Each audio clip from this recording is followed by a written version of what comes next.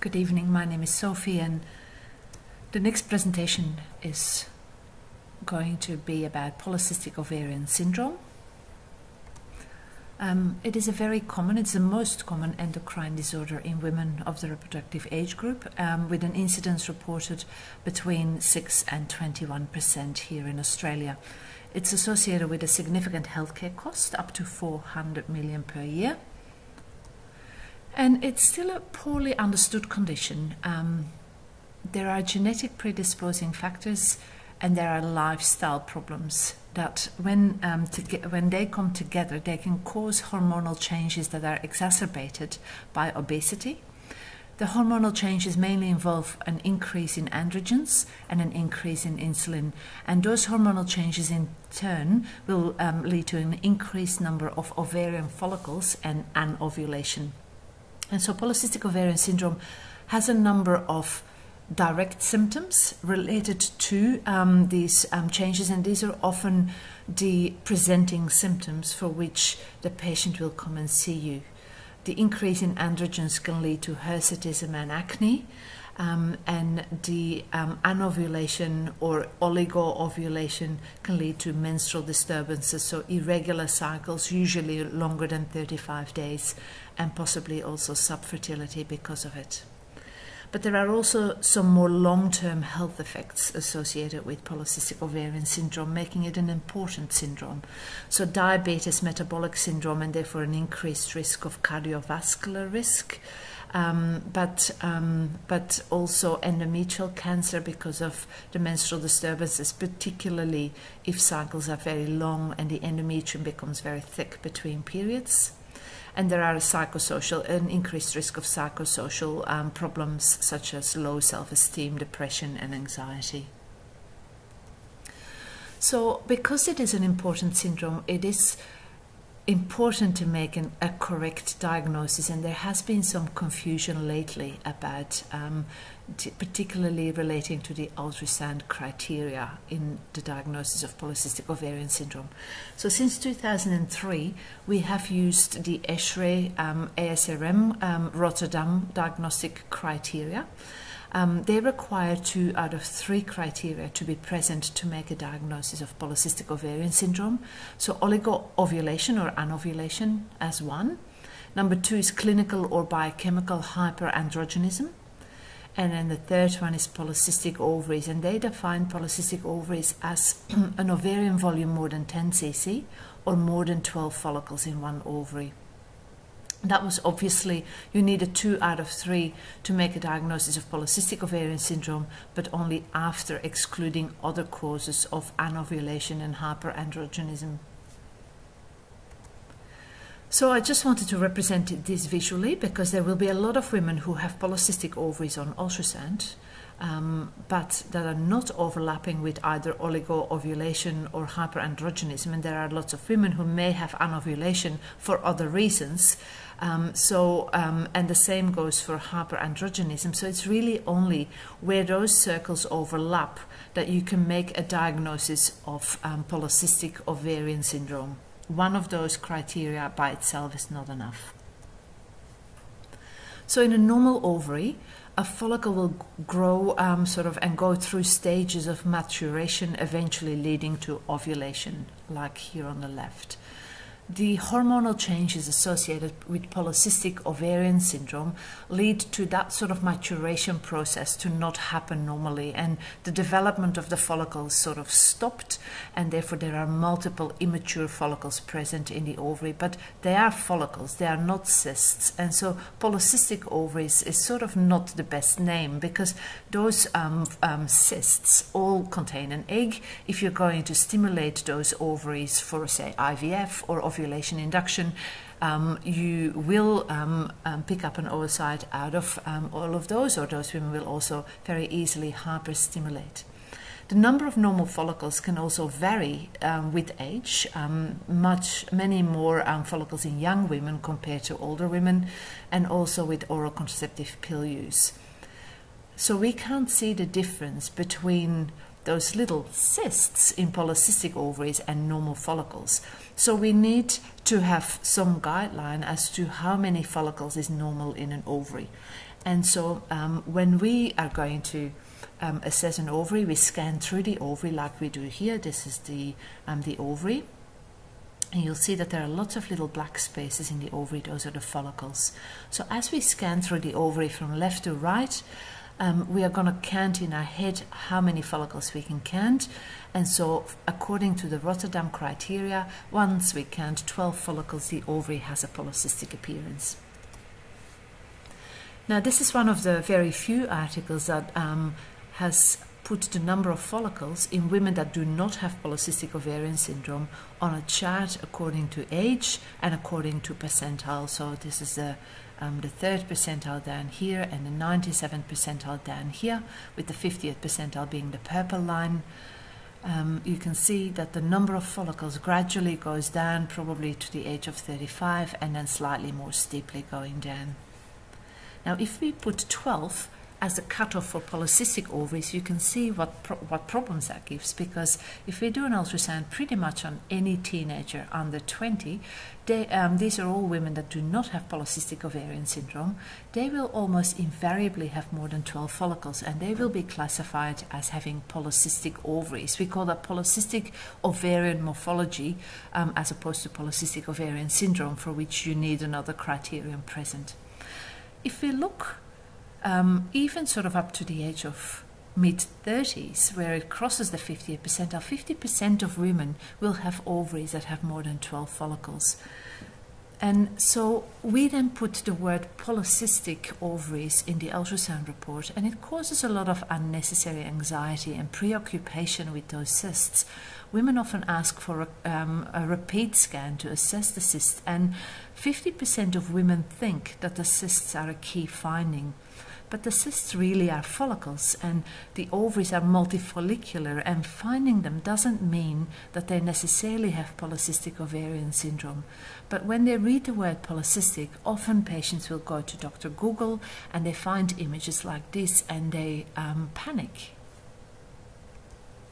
So it's not surprising that the Androgen Axis and PCOS task force published an article in Human Reproduction in 2013, and they suggested that the diagnostic criteria for PCOS should be changed. They still agreed that 2 out of 3 criteria needed to be present. Oligo or anovulation and clinical or biochemical hyperandrogenism remained the same, but the 3rd criteria, polycystic ovaries on ultrasound, they suggested to change the threshold for the number of follicles to 25 follicles. That was then repeated in an opinion piece in the ultrasound journal, the International Society of Ultrasound in ONG, in 2014. They agreed that polycystic ovaries is a poor name. They suggested that when we report follicles, that only in women with a menstrual disorder with a threshold of 25 follicles, we should call the ovary polycystic. In asymptomatic women, they suggested that we should call the ovary normal, regardless of the number of follicles. But it's not very practical here in Australia, because obviously that would be okay in a practice like ours, where we spend 5 minutes talking to a patient about her symptoms.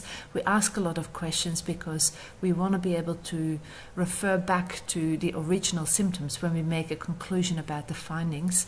But if those questions are not asked and the reporting radiologist is not aware of the menstrual difficulty, then it is difficult to make a sensible comment regarding the normality of the finding, and therefore we need sort of a threshold. And so the suggestion was to use 25 follicles. But if we put 25 follicles on the chart, you can see that almost no one who does not have polycystic ovarian syndrome will now have polycystic ovaries on ultrasound. But you can see that that might cause other problems, and indeed in Fertility and Sterility in 2016 there was this article published that suggested that by changing the threshold to 25 follicles, we might be underdiagnosing women with polycystic ovarian syndrome, and women might need metabolic surveillance and may miss out because of this change in threshold. So I believe the jury is still out. Some practices will use the Rotterdam criteria and report 12 follicles. Other practices have changed to 25 follicles. You will see that if you look up currently the GP college website, even the ONG college website, or Jean Hale's, where you can find a lot of information about polycystic ovaries, in all their documents they will still recommend the Rotterdam criteria as a diagnostic criteria. In 2011 there were guidelines written for Australia that were evidence-based for the management of polycystic ovarian syndrome, and those have not been officially revised, and they still recommend the Rotterdam criteria. However, since that publication about changing the threshold to 25, a lot of ultrasound practitioners like ourselves are keen to change, because we realize that we often cause harm by calling too many ovaries polycystic, but currently there is a little bit of uncertainty yet which criteria to use, and you as referring GPs, you will find that sometimes you may get a diagnosis of polycystic ovaries based on 12 follicles and other times on 25 follicles, or even more confusing, someone may have had an ultrasound and was told that she had polycystic ovaries, and then she comes for a second opinion and we use a different threshold, and suddenly she does not have polycystic ovaries. But I think the main thing to remember is why there is this confusion, and also that polycystic ovaries on themselves are not a diagnosis of polycystic ovarian syndrome. You need something else, one of the other two criteria. So I don't want to say too much about the management of polycystic ovarian syndrome.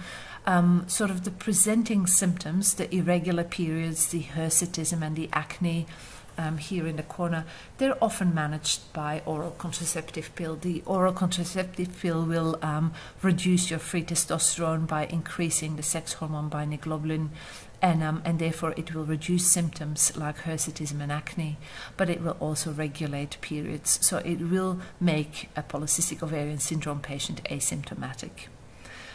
It is important in the management of patients not to lose sight of the long-term complications, so look after psychological well-being as well as diabetes risk by performing a semi-regular or GTT, cardiovascular risk by following up blood pressure profile and lipid profile, and if there is abnormal bleeding, realizing that even in younger women endometrial cancer is a possible diagnosis, and therefore being probably a little bit more vigilant in the investigation of abnormal bleeding.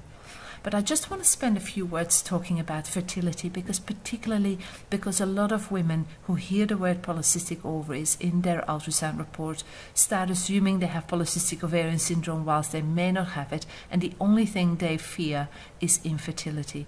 But even if people do have polycystic ovarian syndrome, I think it is important to give a balanced view on fertility, because some women believe that they cannot fall pregnant and they become careless with contraception when there is really no wish yet for a pregnancy, and they may find themselves pregnant before they realize it. And also making it clear to patients that predicting fertility is impossible. It depends on the length of your cycle and the regularity of your cycle when you are trying to conceive. If there is some regularity to the cycle and it's clear when you should try to fall pregnant, then it's easier than when you have random and very irregular periods. So there will be many women who have no trouble, and that's important to point out, because there's no point in worrying about something that may not happen for 10 years, and then when the 10 years are up and you try to conceive, there is no problem. But if there is difficulty conceiving, it's usually obviously to do with anovulation, and a referral to a fertility specialist is appropriate for treatment with Clomid, metformin, gonadotropins, or ovarian drilling. I think the main thing to discuss with patients with polycystic ovarian syndrome that are diagnosed when they're not ready to have a baby yet and may not be ready for numerous years before they go on the pill is to explain to them that it's mainly a BMI over 30 that limits their fertility. And women with polycystic ovarian syndrome tend to put on more weight. They may put on 1 kilo or 1.5 kilos every year. and their weight may already be a little bit problematic when they go on a pill, when their syndrome is diagnosed, but 10 years later when they want to conceive and they go off the pill, they may be much heavier and their periods may be much less regular than they were when it was initially diagnosed. So I think stressing the fact of a healthy lifestyle, and even if there's not an easy sort of weight loss, maybe then at least preventing weight gain, further weight gain, is important. So in conclusion, it's important to realize that PCO is not the same as PCOS. So always when you receive a report that says the ovaries look polycystic, ask yourself what was the reason for the scan. Was it hyperandrogenism? Was it oligomenorrhea or subfertility? Because no one else needs an incidental finding of PCO, and so 2 out of 3 criteria are necessary to make a diagnosis. And for the next few years there may still be some confusion until the updated guidelines for Australia are published, whether we should use 12 or 25 follicles, but it looks like it may become 25 follicles, and some practices have certainly started using that. Be careful with adolescents. Adolescents have numerous follicles, that is normal, because they're young. Acne is common in adolescents and irregular cycles are common. So if a diagnosis needs to be made at all, then I think it needs to be a specialist diagnosis by an endocrinologist at that time. Realize that on the pill, your sex hormone binding globulin will increase and therefore your free testosterone will decrease. And the pill reduces also the number of follicles and regulates the periods. So all the different symptoms and markers of polycystic ovarian syndrome will improve, and therefore when you're on the pill it's not really easy to assess polycystic ovarian syndrome, and you need to be off the pill for about 3 months to be able to do a reliable assessment. But I guess if there was once a diagnosis of polycystic ovarian syndrome, then it's not really necessary to follow it up whilst the patient is on the pill. As I said, it's mainly important that they watch their weight and try and have a healthy lifestyle, and then the situation can be reassessed when they're ready to go off the pill and start a family. Because repeat ultrasounds to follow up the cysts are not useful. And so in counseling, be careful with counseling regarding fertility. Probably the best advice is to stop the pill a bit ahead of time to see what cycles are doing, and stress the importance of lifestyle adjustment, some weight loss, or in any case prevent weight gain. Thank you for your attention.